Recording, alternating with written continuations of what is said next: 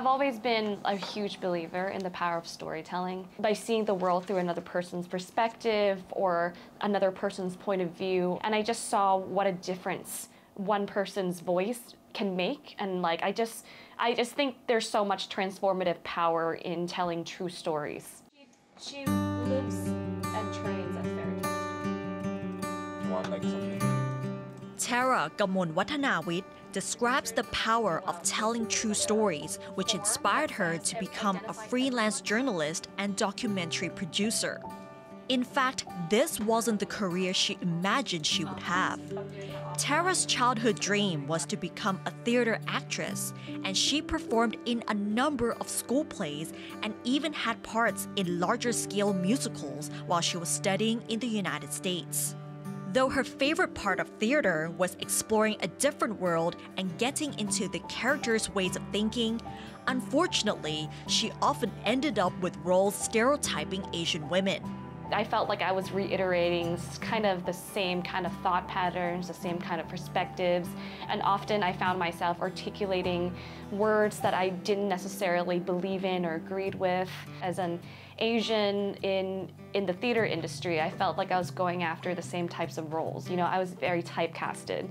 I wanted to be in theater to kind of break glass ceilings, to break boundaries, to offer different perspectives. But instead, I kept going in for nerd roles or prostitutes or something that's kind of stereotypical of my type, of who I am, what I look like on the surface.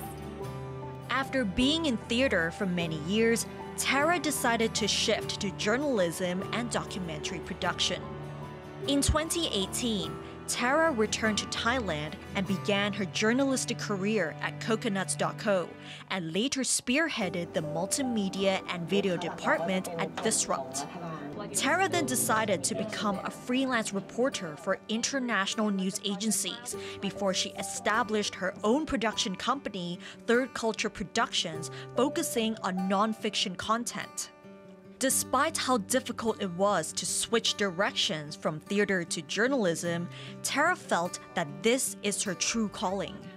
I think the hardest part about being in my field as a journalist, a producer, and now as a co-founder of my own business is probably persisting through failures, no matter how big or small. Being in journalism and in production, a lot of things can go wrong. I have had experiences where people pulled out very, very last minute, or stories you've been working on for weeks or months just fall through, or a project you're really passionate about. It can be very discouraging and dispiriting, and I think what I've really had to learn is to not to dwell on those failures so much or those little missteps, but learning from what you could have done differently and also getting up and moving forward in the most efficient way possible.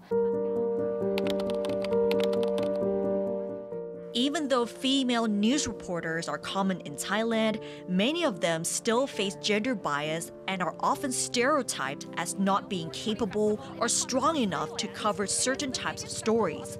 Unfortunately, Teirra was one of them. I hear all the time, like, you're a woman, why are you reporting on something so serious? Like, don't you want to report on fashion or beauty or something like that? Like, you know, when I do something politics or crime, and I'm really passionate about doing like the deeper, darker stuff sometimes, crime, whether it's investigative reporting, I get a lot of, like, that's so serious. Like, isn't that like, why are you doing that? You're a girl, or that's so dangerous. Why don't you leave it to someone stronger or more capable?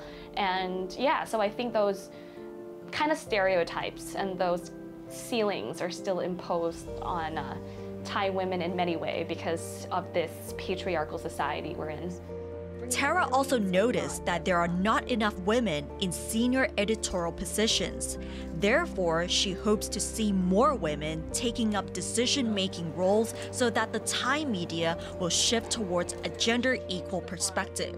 I would love to see women play more roles shaping the industry, shaping communities, shaping what is said in mass media. You know, I think mass media is still very male-centric. There's kind of like a male gaze. Like if you turn on Thai TV, if you see the Lakons, it's still this very male-centric, very male-dominated kind of perspective that's happening. And I really think if more women are in positions of power, I think we'll be able to shape the conversation towards something that can be more empowering for women.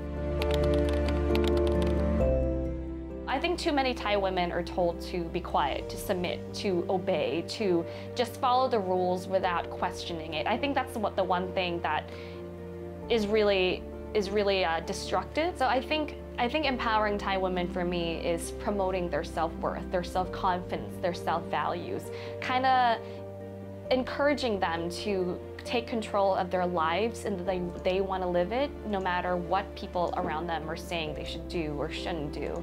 And also encouraging them to kind of stand up for rights, for individual rights or community rights or something that, and encouraging them, empowering them to demand for something that could improve their lives as well as the lives of those around them.